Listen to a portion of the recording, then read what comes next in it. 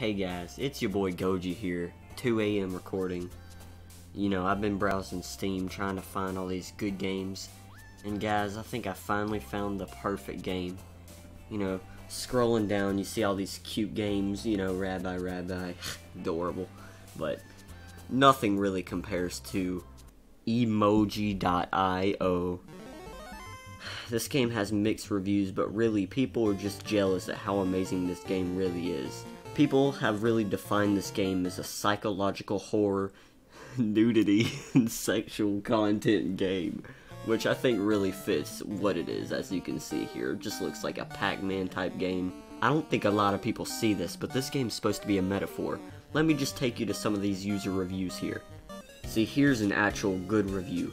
To be honest, the game made me cry. It is so amazing. The storyline is amazing, the characters are amazing and unique.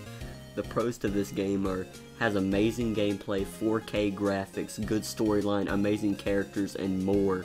Let's see the cons. None, ladies and gentlemen. He recommends it. This guy here says this is definitely some psychological horror. He also recommends this So as you can see, guys, this is really just a good game. I mean, it's free to play. They aren't asking you anything. They aren't wanting you to buy it. Guys, if they don't announce Emoji.io 2 at E3 2018, I don't really know what gaming has come to. This guy just posted the Holocaust. I want to kill myself, so I got this. Overall, I'd give Emoji.io a 9 out of 10. Just a great platforming game with lots of story.